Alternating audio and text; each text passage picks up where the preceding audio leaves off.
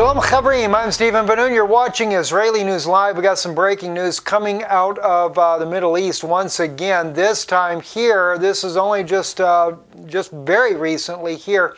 Late this evening, there was a dogfight over Greece between the Turkish military warplanes that violated the airspace of Greece and between, of course, Greece's warplanes that scrambled up to meet them. The difference is Turkey came in fully armed and then engaged into a dogfight. Makes you wonder whether or not Turkey is not trying to actually ignite World War III. Are they the playing card by Obama or something? I'm really beginning to wonder what's going on here. Let me kind of blow it up here on the screen for you guys so you can see a little bit better about what's going on right here. And then let's see if we can't... oh, goodness, it doesn't allow you to see very well there. Back off just one time. There we go. Turkish fighter jets entered Greece airspace Wednesday, prompting the response of 2 Greek aircraft and leading to a dogfight between the two sides. The first such incident of its kind since a failed military coup Turkey on July 15th. 2 Turkish F-16s violated Greece's airspace southeast of Rhodes and south of Castellorizo shortly before 4 p.m. and were pursued by 2 Greek fighter jets dispatched from a base at Sonda Bay. According to the Defense Ministry officials, a separate pair of Turkish jets then entered Greek airspace and engaged in a dogfight with Greek aircraft. You heard that right, guys. 2 more armed entered into Greece into a dogfight. That's Turkish. The Turkish jets were all armed, according to defense officials. The Greek-Turkish relations have been strained in recent weeks following the comments by the Turkish President Recep Tayyip Erdogan and other Turkish officials questioning international treaties that establish the borders between the two countries.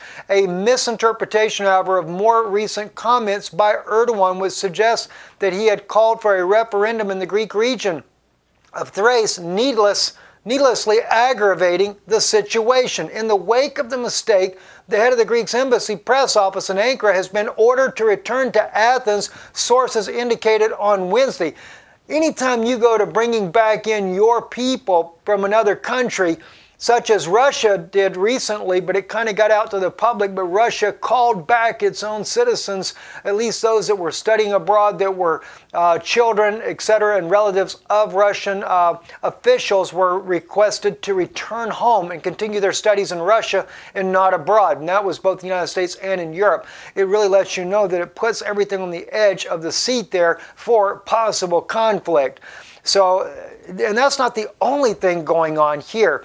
Another one here, came out on Twitter right here, strengthened by Syria, strengthened by recent gains, the FSA rebels give the SDF, which is the Syrian Defense Forces, 24 hours to vacate Tel Rafat. I mean, telling the Syrian army to get out. Now, here's where the explosive part is here.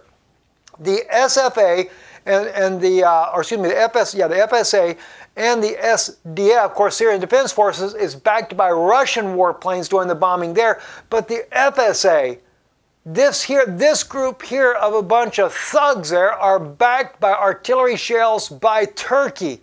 So you want to talk about putting the situation here on a tense standoff. Well, let me just drop the volume down on this here.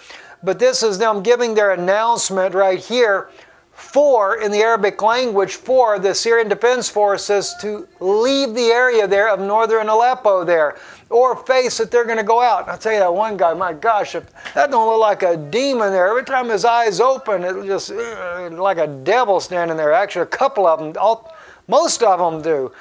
This is terrible. I mean, it's really terrible what's going on over in this part of the world there. But they have warned the Syrian Defense Forces to leave.